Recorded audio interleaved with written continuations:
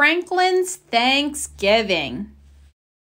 Franklin liked everything about Thanksgiving. He liked eating pumpkin fly pie and cranberry jelly. He liked making cornucopias and corn husk dolls. But most of all, he liked having his grandma and grandpa come for dinner. It was the family tradition, and Franklin could hardly wait. A week before Thanksgiving, a postcard arrived from Franklin's grandparents. "Oh dear," sighed Franklin's mother. "Grandma and Grandpa can't make it back for the holiday." "But they have to," cried Franklin. "They're always here for Thanksgiving." Franklin's mother gave him a hug. "There will still be the four of us," she said. "It won't be the same," Franklin grumbled.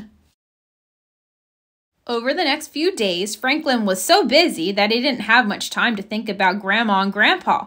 He helped his mother pick apples and make applesauce. He helped his father dig up vegetables and store them in the cellar. Franklin and Bear helped Harry and Beatrice pick berries and gather nuts. In the gardens and orchards, forests and fields, everyone was bringing in the harvest. Franklin counted all the jars of jams and preserves. "I think this year was the most bountiful ever," announced his father. "We could feed the whole town." "I just wish we could feed Grandma and Grandpa," sighed Franklin. His mother agreed. "We'll miss having company," she said. At school, Franklin's class made a harvest quilt and learned how the early settlers celebrated Thanksgiving. "What are you doing for Thanksgiving, Mr. Owl?" asked Franklin. "I'll have dinner with my mother," he replied. "Our relatives can't visit this year." "Ours neither," said Franklin. Then he had an idea. He invited Mr. Owl and his mother for dinner. "It's all right with my parents," Franklin explained. "They want company." "Well, thank you, Franklin," said Mr. Owl.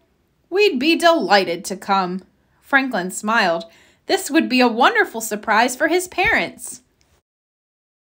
At home, Franklin's mother looked at the berry pies cooling on the windowsill. She had an idea. She walked over to Bear's house and invited the whole family for Thanksgiving. "It will be a wonderful surprise for everyone," she explained. In the garden, Franklin's father waved to Mr. Mole. "Are you going to your sister's for Thanksgiving?" he asked. "Not this year," replied Mr. Mole. "With my broken ankle, I can't go far." Franklin's father had an idea. He invited Mr. Mole for dinner. "It will be a wonderful surprise for everyone," he explained. After school, Franklin went home with Moose. That's when he had another idea. It was the Moose family's first Thanksgiving in Woodland. Franklin invited them for dinner. "It's all right with my parents," he explained. "They want company." "We'd be delighted," replied Mrs. Moose. Franklin smiled. His surprise was getting bigger and bigger.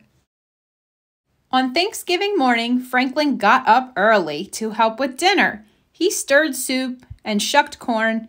Then he set the table for 9. Franklin's father counted the place settings. He shook his head and reset the table for 5.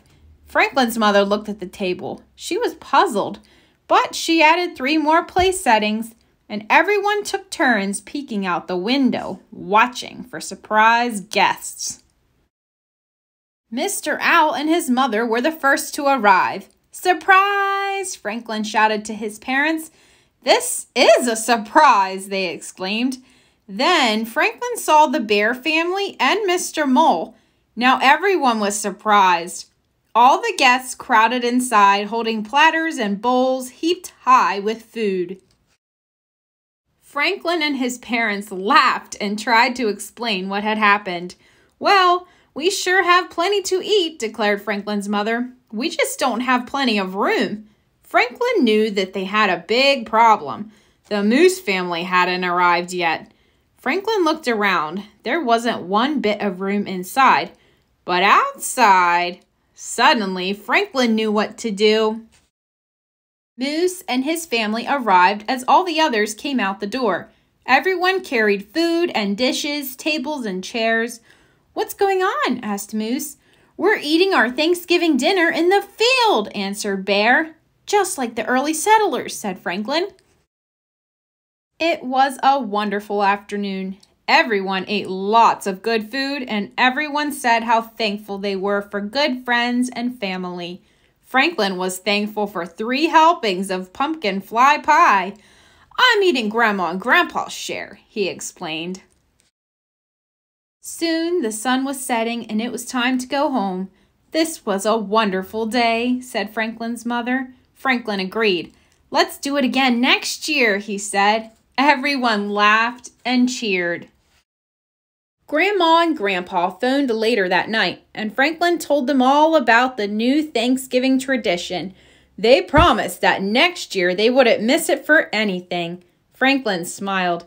He might not get 3 helpings of pumpkin fly pie next year, but he knew he'd still be thankful.